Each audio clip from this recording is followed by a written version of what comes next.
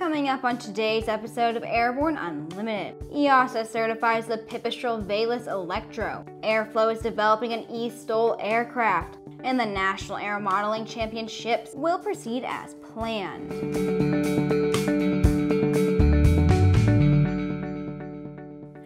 Happy Friday and welcome to the show. I'm Sophie Herlock. The Pipistrel Velis Electro has been certified by EASA. This is the first type certification worldwide of a fully electric aircraft, as well as a major milestone in the quest for environmentally sustainable aviation. The Velis Electro is a two-seater aircraft intended primarily for pilot training. The aircraft is powered by the first certified electrical engine, the E811-268MVLC, certified by EASA for Pipistrel back on May 18th. The certification, completed in less than 3 years, was only possible due to close cooperation between Pipistrel and EASA, with the common goal of ensuring the aircraft met the high standard of safety needed for certification. Information learned from the project will help support future certification of electrically powered engines and aircraft. We'll be right back with Around the Patch. There's a difference between charting a steady course and pushing for the ceiling. And for nearly a century, Hartford Propeller has been defining that difference. It's in our passion for engineering and research and our dedication to testing the limits of performance. We are built on honor. We are Hartford Propeller. Sandia introduces the new SAI 340 Quattro TSO'd airspeed, attitude, altitude, and slip. With integral backup battery, safety never looked so good. See it now at www.sandia.aero. Swift Fuels proudly introduces the Forever Avgas STC.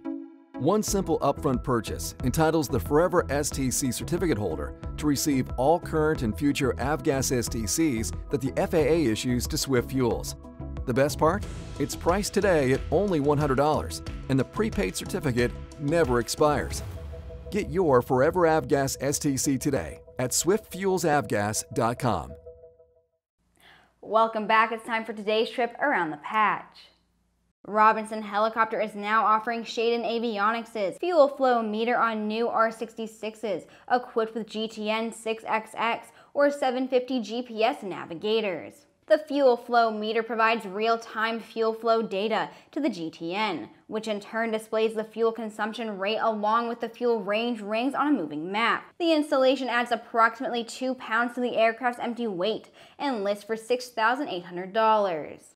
The 2020 DeLand Sport Aviation Showcase still has the green light to proceed on November 12th through the 14th, and may just help the sport aviation industry finish the year on a high note after months of cancellations and economic losses. Jana Phillip, boss of the showcase, stated, "This is going to be first and foremost a safe event. And when I say safe, I mean in terms of a healthy environment, good facilities, carefully planned flying operations, and ground operations."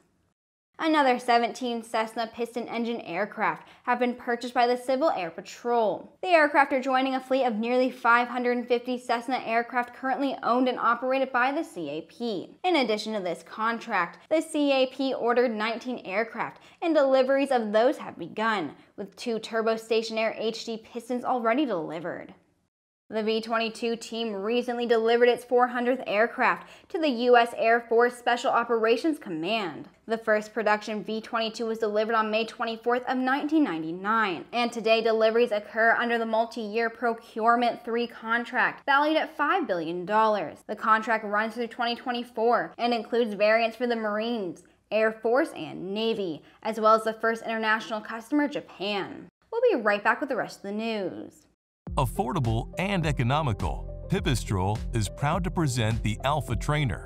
Offering excellent fuel efficiency and a durable composite design, the Alpha Trainer can be operated from virtually anywhere. Whether you're a first-time aircraft owner, assembling a fleet, or running a flight school, the Light Sport Alpha Trainer from Pipistrel is a dynamic option.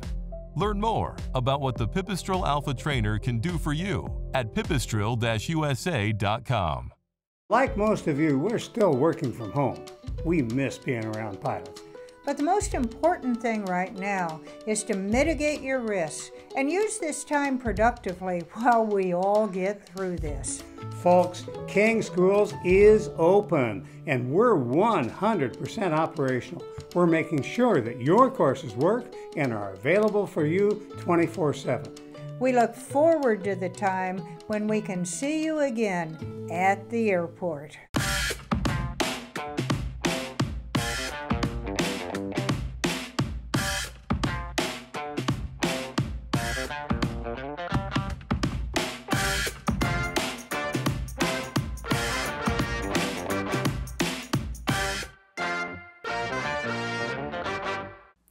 Airflow is developing their first electric short takeoff and landing aircraft designed for middle-mile logistics. The company's aerial logistics network can move short-haul cargo quickly and cost-effectively over traffic by utilizing the unused airspace around cities. 5 former Airbus Vahana team members started Airflow when they determined eSTOL aircraft could address the urban air mobility market for 1/3 the operating cost of eVTOL aircraft, since eSTOL aircraft can be certified under Standard Part 23 regulations. Airflow's eSTOL aircraft requires less than 150 feet to take off and land, using a 300-foot runway, about the length of 3 helipads next to each other. Airflow's first eSTOL aircraft includes an electric propulsion system, single pilot operations, and the ability to carry 500 pounds of cargo. This aircraft is a relatively simple fixed-wing aircraft, which dramatically reduces development and certification risk when compared with more complex aircraft. After careful deliberation, the AMA Executive Council has agreed to not cancel the 2020 outdoor NATS. This decision is aligned with state and federal guidelines for events concerning COVID-19. The 2020 AMA NATS will take place at the International Aero Modeling Center in Muncie, Indiana.